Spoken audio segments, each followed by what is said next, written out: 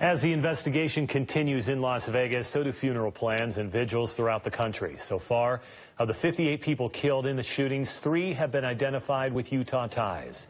News specialist Alex Cabro is in our newsroom tonight. And Alex, there was a vigil in southern Utah tonight for the victims.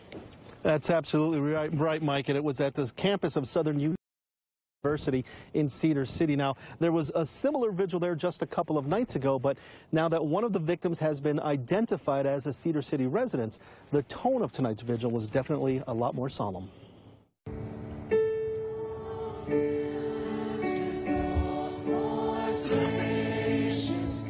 None of it will ever make any sense.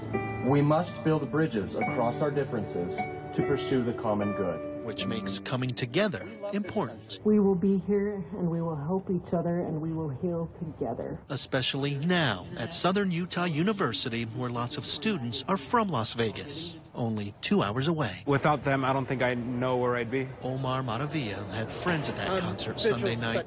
3 were shot, 1 didn't make it. I've known him since middle school, so it's been quite a few years since I've known him. He's just one of those guys who's always happy, very cheery, a wonderful guy to be around.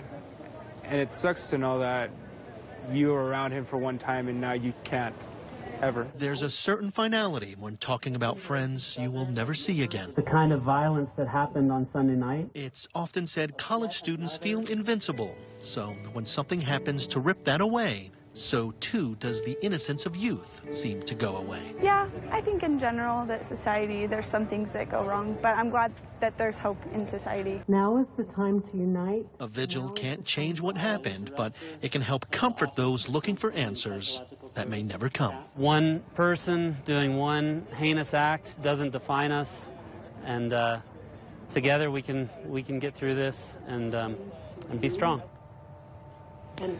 3 Utah residents were killed in Las Vegas. Heather Alvarado, who is from Cedar City, Cameron Robertson, who is from St. George, and Nasa Tonks, who lived out of state but went to Brighton High School.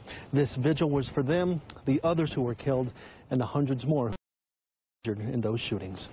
Mike and Didi. Yeah, it's events like that you hope help in the healing process. Alex, thank you.